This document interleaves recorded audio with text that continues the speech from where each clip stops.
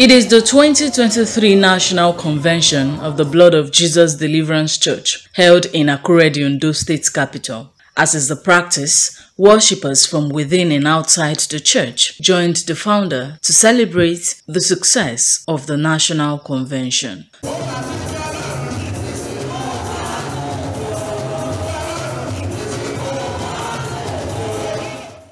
The officiating minister and general overseer, Blood of Jesus Deliverance Church, Prophet Abiodun Olofe, while appreciating God for the success of the convention, said it was an avenue to strengthen the faith of congregants in God. God made everything sufficient for human being. In creation, in all things, He made everything sufficient for us.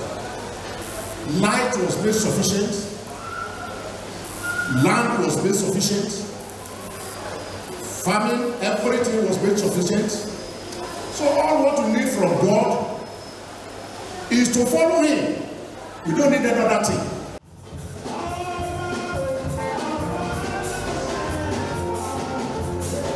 The wife, Evangelist Titilayo Olofe, as well as other members of the church, said when believers celebrate God's glory and honor Him through faith, God in turn smiles on them in His kindness. This year we see Him in a new dimension. God is really revealing Himself as a mighty God.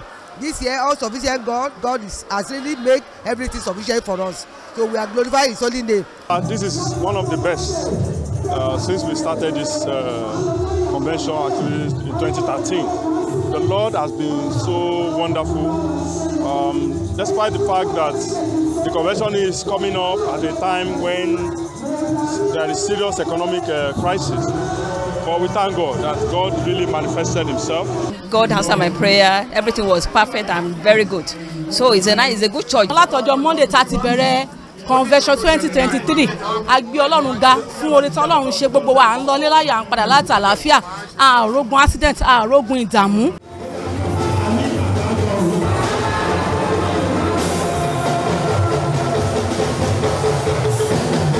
The convention, with the theme All Sufficient God, which started with an awareness rally followed by counseling sessions and a fire conference, ended with this Thanksgiving service.